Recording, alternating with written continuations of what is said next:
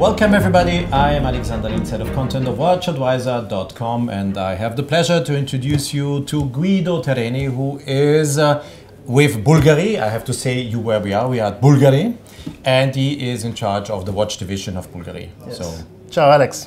Ciao. Benvenuto. Benvenuto, grazie di avermi, sono contento. Yeah, and of course, you maybe might have already heard that Bvlgari pushed the series of the Octo Finissimo in another dimension. You started a couple of years ago with a tourbillon, then you came with an automatic, with a hand wounding, it was automatic. 2014 with a manual tourbillon, the first world record, that was coupled with a petit seconde in manual. And then we did the petit seconde skeleton, then we did the second world record was the mini repeater in 2016. Then we shocked the world with the automatic. It was the third world record and was awarded the best man watch of the year. And then last year, the fourth world record was the thinnest automatic watch in the world, that by the way is also a tourbillon. And this year we are really topping it with probably one of the most difficult developments that you can imagine to do, because to make a chronograph is very rare in the industry. You need really big talents to have that, and to do it in a dimension which is unprecedented, because we are changing the proportions of a chronograph. We're coming out with a chronograph which is only 3.3 millimeters the movement, and it is automatic. And the whole watch is 6.9, that is thinner than some chronographs that you have on the market. So the chronograph movements themselves. Exactly. So once again, those numbers, Guido. 3.3 millimeter is the entire movement. 3.3 millimeters. The case, so the entire watch encased is 6.9 millimeters. Exactly. 6.9. And we're talking about an automatic chronograph. An automatic chronograph that is meant for a gentleman. We look at gentlemen that has a certain allure, a certain elegance. Okay. It's not a technical chronograph where you have tachometric scales, where you're into the sport element. You are into an everyday life of a gentleman who is traveling, who is working, who is an entrepreneur, who has a lot of aesthetics in his and who likes to cook some spaghetti. Why not? Al dente. But the finesse of this chronograph, in my opinion, is that we coupled it with a GMT.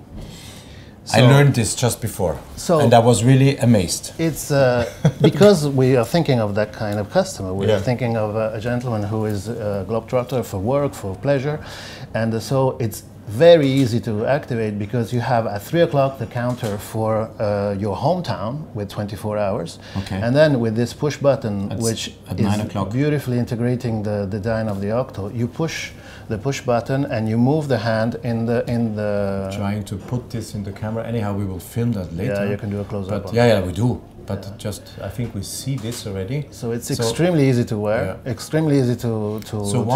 Once you travel and when you arrive in your new destination, you just correct by pressing that. By pressing the button at 9 o'clock, and then the watch is set again, and the little dial at 3 o'clock will show you the reference time or your home time. Exactly. If you forget how late it is at home, you call your wife, girlfriend, friends, neighbors, sisters, daughters, anyone you want. So that's the functional part of the watch. But so this automatic GMT chronograph. Yeah. Wow. And it's the thinnest chronograph ever. Now, this is the sum of all the experiences of the 4 world records before. Because you might remember last year the automatic tourbillon had this peripheral rotor that was allowing it to be only to 195 millimeters.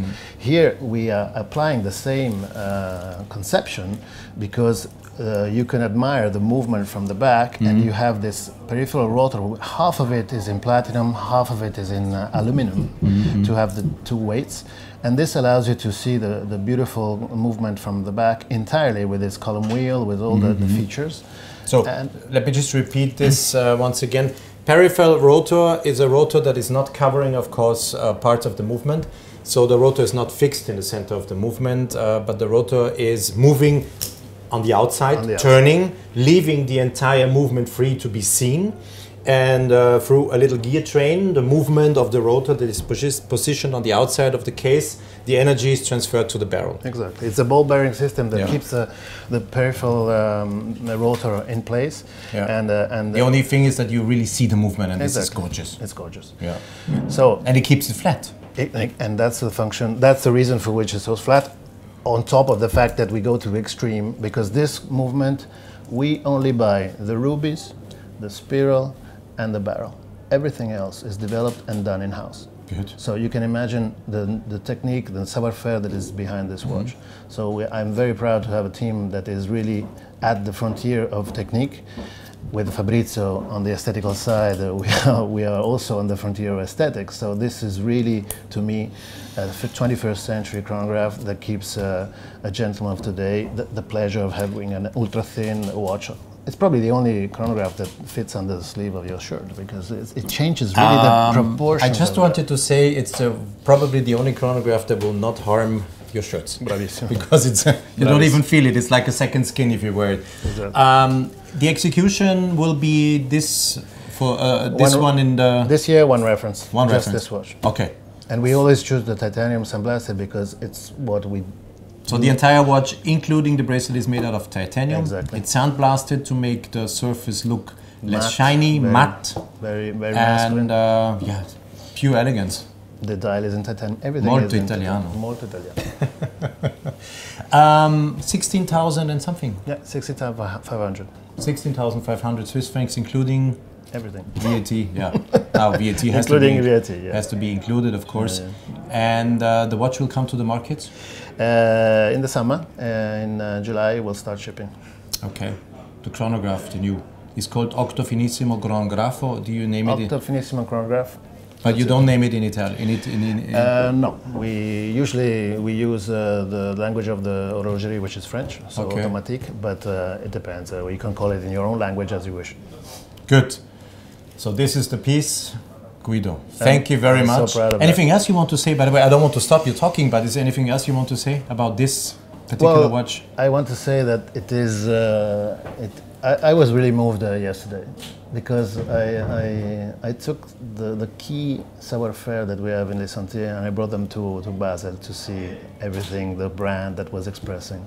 I must say I got really touched by the reaction, because these people are very humble. They have a know-how which is incredible. They never say no to a challenge, because The people behind making it. the movement, scares the shit out of you to do a project like Can this. you repeat that? It scares the shit out of you to start a project like that. You hear that? And that is extremely true, and I'm so proud of them. So I can imagine to do such thin movements is extremely difficult. It's really the upper end of watchmaking. So people, thick is easy, thin is difficult. And the chronograph already is difficult. Exactly. So we are really... Thin chronograph is almost impossible. They It's scare impossible. the shit out of you. Yeah. Okay. Guido Terreni. Guys, thank you very much for watching the new chronograph. And thanks for watching. If you like what we are doing, please don't forget to subscribe to our YouTube channel and to like our YouTube videos. Don't forget also to check out what we're doing on Instagram and Facebook. Thanks for watching. Thank you, Guido, once again. And stay tuned. There's much more to come from Basel. Grazie.